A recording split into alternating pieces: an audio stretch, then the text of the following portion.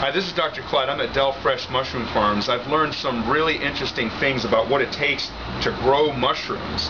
When you take healthy compost and put it into a box like this, and grains that are inoculated with spore, and so that's the fuel, is the healthy metabolites from the bacteria that was in that compost, and you keep moisture in there with peat on top.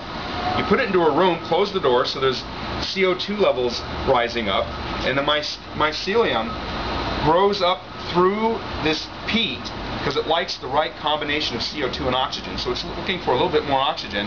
Then as soon as you flush oxygen through so that there's way more of that oxygen, it sees that as a threat to its survival. So it goes into survival mode by generating these fruiting bodies that are going to release spores to keep the process going. And those fruiting bodies are the mushrooms that we're eating.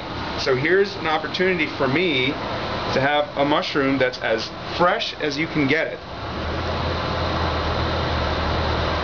Very rich texture and flavor, really enjoyable to the palate. And not only is there enjoyment from this, but there's the three key nutritional aspects. There you go.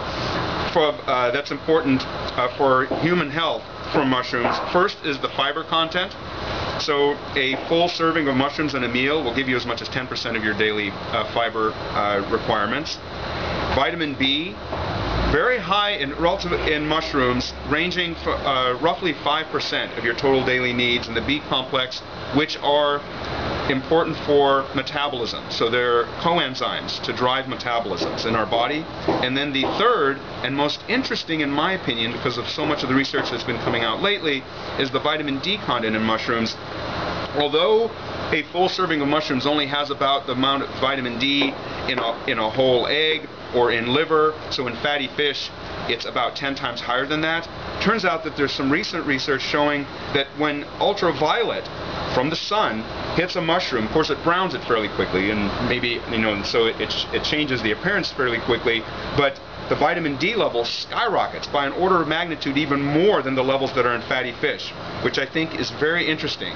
So tastes very good, has some fairly profound nutritional components, and you will see me talking a little bit more about this on my blog, where you can read more through my website at drclydewilson.com. That's drclydewilson.com. I'll see you next time.